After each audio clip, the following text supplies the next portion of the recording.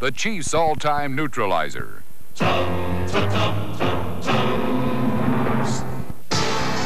He came to the Kansas City Chiefs in 1967 straight from the anonymity of Little Morgan State College.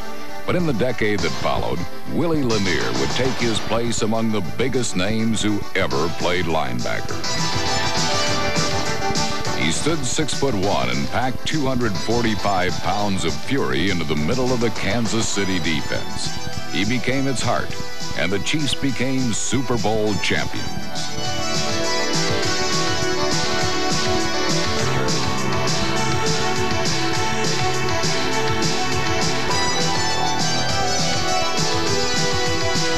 The NFL Players Association named Willie Lanier the AFL's all-time outstanding linebacker. After the leagues merged in 1970, respect for Lanier grew even greater, and he was named to the first 6 AFC-NFC Pro Bowls.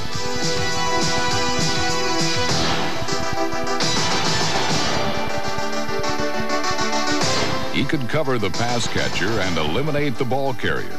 And as the NFL edged into an age of increasing specialization, Lanier remained the prototype old-time middle linebacker.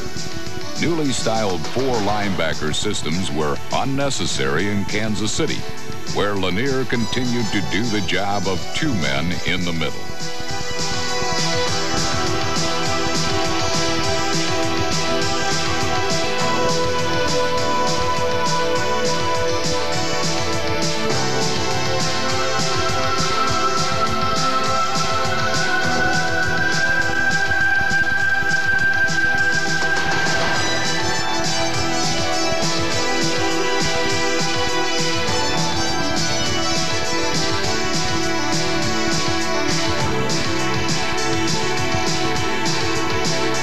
His great pride stemmed from having no weakness, and his great success derived from his strength. Willie Lanier, the Kansas City Chiefs' all-time neutralizer.